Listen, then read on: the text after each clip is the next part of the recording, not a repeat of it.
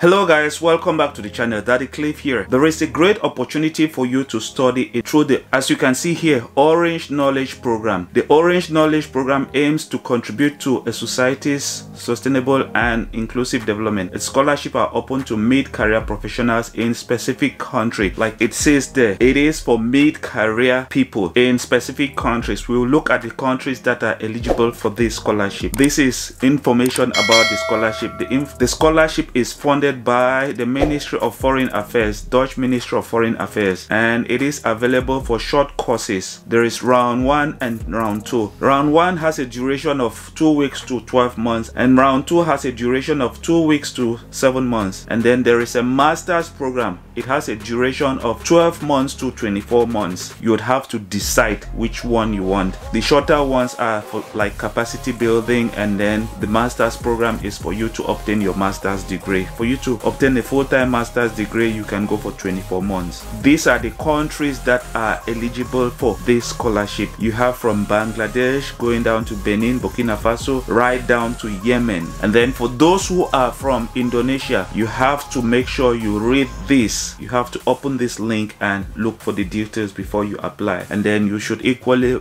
look at the theme. The focus theme, it says sexual and reproductive health and rights, security and rule of law. It is always important for you to know the purpose of every scholarship, because if you have a document to write like a statement of purpose or a letter of motivation, it should always be tailored towards the purpose of the scholarship. Now let's look at the requirement. They say a limited number of scholarship is awarded to female and male professionals who are motivated, living and working in an OKP country, proficient in English or French, working in one of the priority areas of their country, can motivate using and transferring their knowledge and experience in their employment and organization after their studies, agreeing to the obligations and conditions. If you know you can fulfill all of the requirements that have been stated there, you can go ahead and apply. Then you should read also the eligibility criteria. You should take your time, go through the eligibility criteria and make sure you fulfill all the criteria for application, and then they equally have how to apply here. You have every information that you need that will help you succeed in this scholarship. Let's continue. They say you need English or French language skills to follow classes in the Netherlands. They would have to demand certificates showing that you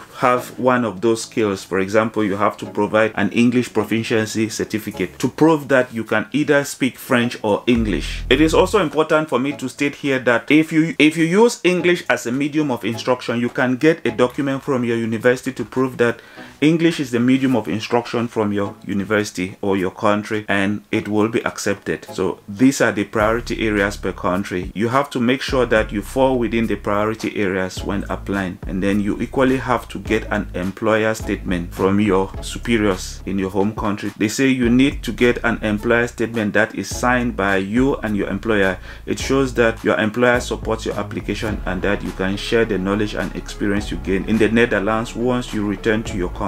This is required because the OK is focused on strengthening organizations by strengthening people. They say if also here, if you are a government worker, you can get also a government statement. This document certifies that the government support your OK application. If you can get all of the documents that are requested, it will really ease your application. It will make your scholarship application to go smoothly. So it is important that you try to get all the necessary documents, and then you have other requirements that you would have to fulfill. It is important to state here that the institution that you are applying to, they equally have their own requirements. When applying, make sure you also fulfill the requirements from the different institutions, because this Dutch ministry is basically working with universities that are in the Netherlands. So those universities equally have their own requirements. So when applying, make sure you also take into account the requirements from the universities. It is also important, they've stated here that you cannot apply on this website, so you should follow the instructions here when applying. Check if your application falls within the OK focus area determined by your country. Check if you meet read the OK eligibility criteria. That's how to apply. Find a course on the OK list. Please find a study using the orange filter. These are the programs that are available. 414 programs are available. You can go through. They are from different universities. For example, you have American Study at University of Groningen. You have International and European Law at the University of Amsterdam. You have to go through the whole list of programs that are available and decide on which one you'd want to apply. So let's say you want to apply for chain management, University of Groningen. You have to click on it and then read it, read the admission requirement or application requirement, and there are different deadlines that you would have to fulfill, and then you can check if you are eligible for scholarship that apply to this course, the OK program. This is it. You can then visit the website by clicking on that, and then it will take you to the university website. From here you can proceed with application. They say language of instruction is English, so if you click apply now, you would have the opportunity to decide on the type of scholarship where you would have to select the orange OK program. So you are using an international diploma. You have application deadlines 1st March to May. For September, you have to make sure you fall within the application deadline when applying. Also read entry requirements, how to apply, how to prepare your stay when applying. It is important that you read all of those details. That's how you go about selecting the university. Here we are on how to apply. They've talked about your employer indicating if they want you to apply for the OK scholarship by signing the necessary documents. It is important for me to state here that normally this OK scholarship in Netherlands has 2 application deadlines. The first one was from the 8th of February to March. The deadline has already passed. That's for those who want to begin their studies between the 24th of July and 31st of January 2024. And then there is the second round, submit application between 28th of June to 5th of September, and then you would start your classes from the 1st of February 2024. If you are applying for this scholarship, know that you will be targeting the second round. It is important for you to go ahead and read all of this information before you apply. It is important for you to always read everything about every scholarship before you apply, so that you will do the right things and succeed in this scholarship. That being said, let's end the video here, and I will see you in the next one. Best luck in your application. If you've not yet subscribed to the channel, make sure you subscribe. See you next time. Bye bye.